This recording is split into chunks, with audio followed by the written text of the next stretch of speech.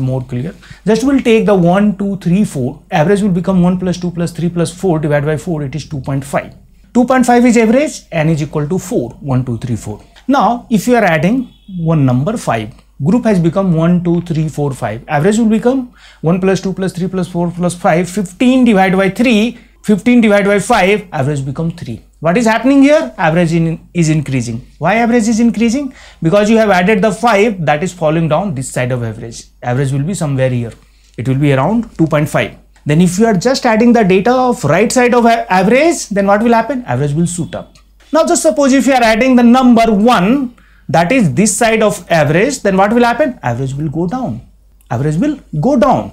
Now just we'll look the another case. If n you are removing, n you are decreasing. Like n earlier it was 4, now you are making it 3. Means you have removed the number from this side. Then what will happen? Just opposite. Average will go up. 9 by 3. Existing number is 2 plus 3 plus 4.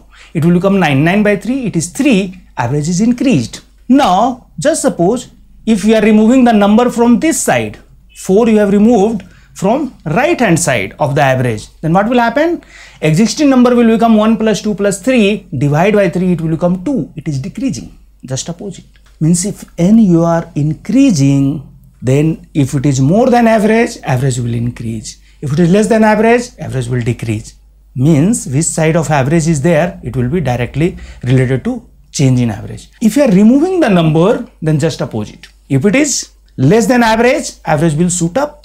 If it is more than average, average will go down. Very simple. Now, this same thing we can understand based on the simple diagrammic representation on real number line or a straight line. Just a straight line you can take.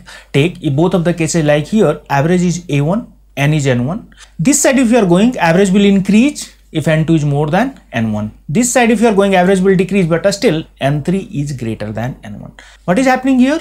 Number you are adding, then both of the situation can happen. Like N2 is more than N1, then average is going up. Here N3 is more than N1, but average is going down. Depends on this value of number. Means whatever you are adding, what is the value? This side value will become how much?